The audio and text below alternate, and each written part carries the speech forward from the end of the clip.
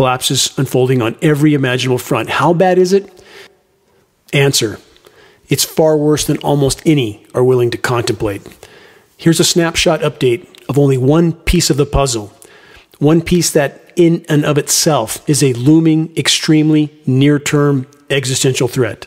I've just had an update communication from a former NASA contract engineer that has been taking UV radiation readings for geoengineeringwatch.org. Geoengineering Watch supplied the state-of-the-art metering equipment for this ongoing UV monitoring. The latest news is far beyond bleak.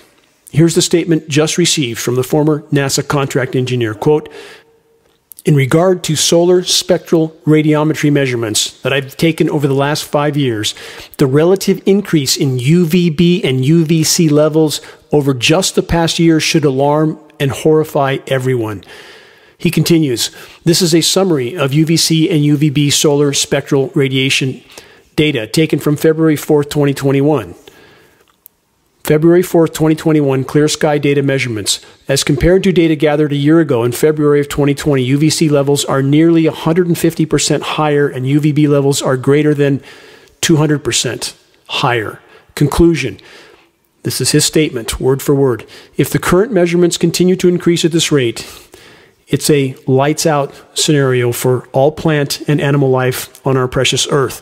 The trend analysis I performed on data in 2016 indicated that if unchecked, the UV levels would be so high by 2025 that we would no longer be able to grow crops in direct sunlight. Unfortunately, that trend analysis was conservative as compared to the data recently acquired.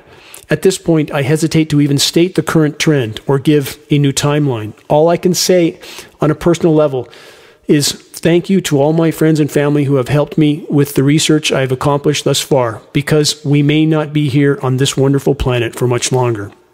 The former NASA contract engineer finishes with this: "In the interest of all life on planet Earth, stop all geoengineering programs now while you still can."